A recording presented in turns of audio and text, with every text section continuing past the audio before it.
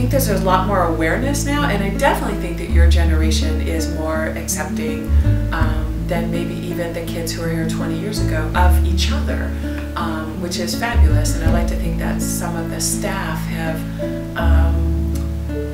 made that happen by being very brave themselves. So I will say that, you know, going away for 12 years and coming back, it seems to be a lot more comfortable. I think that, so when I was in GSA, it was a really big group of people, and I led the club, and it was, what I thought was important about it is that there was like a physical space for people to be in and feel safe and just hang out with each other. I think Feminist Club also, like, it made a lot of people uncomfortable because they were like, Feminist Club, what is that? What is this thing? What is this Facebook group that people are posting in? I think that it challenged a lot of people, and so it like started a lot of conversations that needed to be started.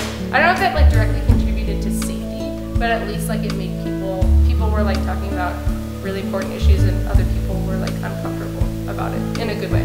But even 1994, which is probably before you were born, it still wasn't.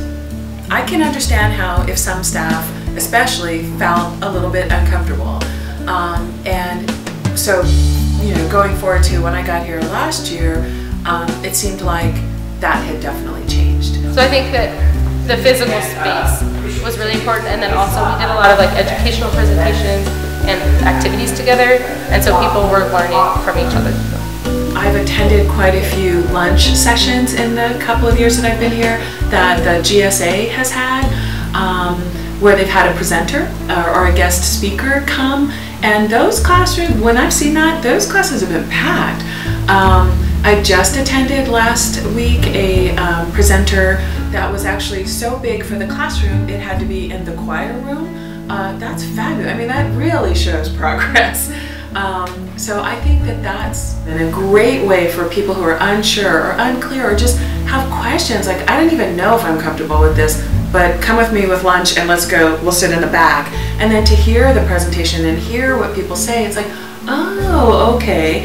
And then maybe next time they'll sit in the front, and maybe next time they'll ask a question. So I think that the Feminist Club calling me in and calling me to task about the dress code, that's fabulous. And I think that that's the way to make change. So I think that those two groups have really begun the work of changing mindsets around here. And I think what's great about students is your mindsets aren't all set yet. Kids just want to know the truth, and they just want things to work out well for everybody. And I've been so impressed not only by these presentations, but by the attendance at them.